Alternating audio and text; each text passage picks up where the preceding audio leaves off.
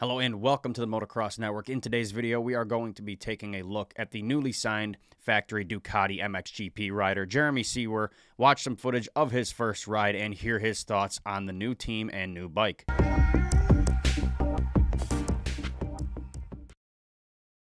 First, if you want to support us, head to the MXNetwork.store and grab a copy of our magazine. Most of them are sold out right now. But we do have our latest issue, issue number 10, still available. We also have a couple copies, a couple issues from last year. Those are still available on sale if you're interested. And we even have our very first issue. We found a very small stack of these in our storage. So if you want to see where we began, this is available. And if you want to see our best work, issue number 10 is available there as well. We're now doing everything from beginning to end right here in the United States in our office, writing, editing, and printing. So we took on a heavy workload and expense to print these ourselves. So if you want to go support us, this is the best way. Go snag a copy or two on the MXNetwork.store. All right, so longtime Yamaha factory MXGP rider Jeremy Seewer was known for his consistency in the top group of the World Championship over the years. Unfortunately, in 2023, he began to struggle with his Yamaha, which led to his decision to leave and switch to Kawasaki for 2024. Now, the switch didn't pan out well for him. He remained on the struggle bus throughout the year, never really got acclimated to the new machine. He never really recovered throughout the year. We thought he would, but never happened. I mean, he did finish on the podium in 2 races, which was good to see, but he was really around a 6th, maybe 8th place guy consistently, not the Seewer we've come to know and love. About midway through the year, I'd say, the rumors began swirling that Ducati was eyeing up Jeremy Seewer for their factory team in 2025.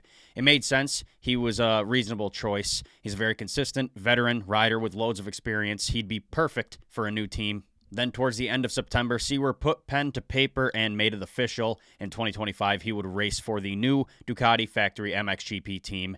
And that was a 2-year plus deal, by the way. Since the end of the season, we've been just waiting for his Kawasaki contract, his gear deals, and all that to end so his new ones can take effect and we can finally see him on his new team. And that finally happened yesterday. We got to see him on the new bike for the first time and hear his opinion on the bike, the team, and how they plan to move forward, what his goals are and such. Before we get into his thoughts, let's take a look at the first footage of Jeremy Seewer on the Ducati. Now, unfortunately, there isn't any sound, so forgive me on that. That's not on my part. Music was put over the clip when they posted it, so yeah, it's going to be silent, but here's the first look of Jeremy Seewer on the Ducati.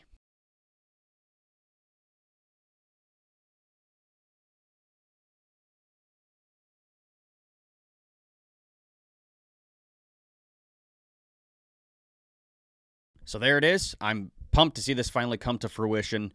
He was riding the production bike in that clip. That's not the factory machine, so that's what we can expect to see in dealerships soon. I got to say, I really like the looks of the new bike, and I really believe this fresh start for Seewer will really benefit him in the future. Let's now take a look at what Seewer had to say about the bike after his first rides on it yesterday. He spoke with MX Large in an interview. Seewer was asked, "You have had the last few years trouble with Yamaha, and you were quite outspoken about that. And then you had trouble with the Kawasaki, and you were quite outspoken about that. Now, obviously, the Ducati, a completely new motocross bike. Have you ridden it, and how does it feel? Nobody really knows how it's going to be. I mean, they have GPs, they have had GPs, but not with a rider like you on it." Seewer responded, quote, "I couldn't reach my potential, so that's why I ended where I'm at now, and honestly, I've ridden the bike this week. Started testing Tuesday and Wednesday, and super positive so far.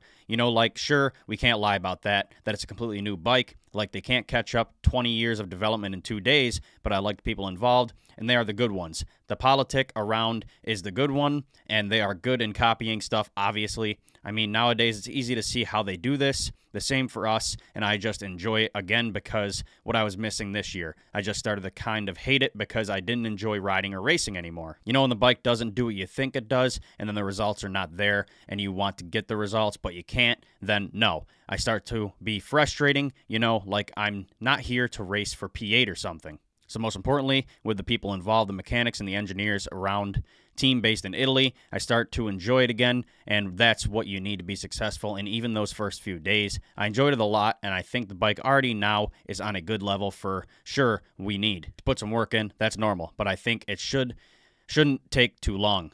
He was then asked about the feel of the bike, if there's anything in particular he liked or disliked. Seewer responded, quote, "It corners incredible. Honestly, like, it's so funny. Like this year, I struggled so hard with cornering, like the Kawasaki wouldn't turn. It would not turn as I wanted. And this bike now, it's like it goes around the corner by itself. Like, incredible. So good, you know, so that's insane. And then half of the other parts are just suspension and frame. I mean, I need to learn something completely else from KYB to Showa, and I've never been on Showa. So yeah, that's the point where I'm like, yeah, right, and it's not really negative. It's just like it takes time, you know, like setting up a completely new bike is already a big thing, and then making it with new suspension, new people, yeah, that's tough. So overall, everything sounds positive. He seems to like it and have high hopes for 2025. With that being said, we're going to end this with his final question. What is his goal for 2025? And if he thought he could win a title in the future? Seewer responded, quote, "I think the goal is, I don't know. It's so hard to say after 2 days on the bike. We need a few more months or weeks. But like the goal would be to win a race next year. To win a race would be insane for a brand just coming into GP, especially the level where MXGP is at now. You know, like these guys are fast, and you know they know what they're doing, and their level in the first few guys is super fast. Honestly, somewhere, yes, because, I mean, we are being world champion. That's the top of the top. That's what you want to reach. But right now, I'm more trying to turn it around. I work as hard as I can this winter to get as far as I can without putting any pressure, which is nice to have, and then I will completely do my absolute best at to be able to win the world championship. But I'm not putting myself on the pressure and say I want to win the world championship. No, I'm just trying to make the best of myself, trying to be as fit as possible, trying to help to get myself and get the bike as good as possible, and then see how competitive we are. That's the strategy, because if I start thinking now about winning a world title, then I am 10 steps too far ahead, and I'm going to struggle. Sorry if that sounded a bit illiterate. It was kind of hard to read because English isn't Seewer's first language, so it doesn't sound exactly how an American or a Brit would speak. It's not normal English, per se. All good news for sure, though. He seems to be really enjoying the bike, the team, and the atmosphere, so hopefully that translates to performance in 2025. I have high hopes for him, and I can't wait to see what he's got next year on the new team and new bike. All right, that's it for today's video. Let us know your thoughts in the comments down below regarding Jeremy Seewer and the Ducati, and how do you think he will perform next year. Don't forget to go support our sponsor, Blood Lubricants. Blood makes premium oil and lubricants in the United States, all high-quality stuff. They have regular engine oil. Clutch RX is their premier engine oil. It helps lengthen the lifespan of your clutch. They even have Bloodbath Wash and Wax, and they even got some chain lube. They got a whole bunch of products, wide variety of stuff. It's all high quality, but don't just take my word for it. It's also Chris Kiefer tested and approved. So go check it out. I can even save you guys some money. Use our code TMN25 to save 25% off site-wide. So yeah, go check them out. One more thing, don't forget to check out our magazine. Like I said, issue number 10 is available, and we even have some from last year, leftovers, and like I mentioned, our very first issue. So if you want to see where we started, issue number 1 and issue number 10, you can see our best and our worst. Issue number 1's on sale, along with the past issues.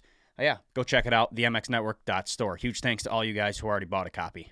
All right, thanks for watching today's video, and I will see you guys in the next one.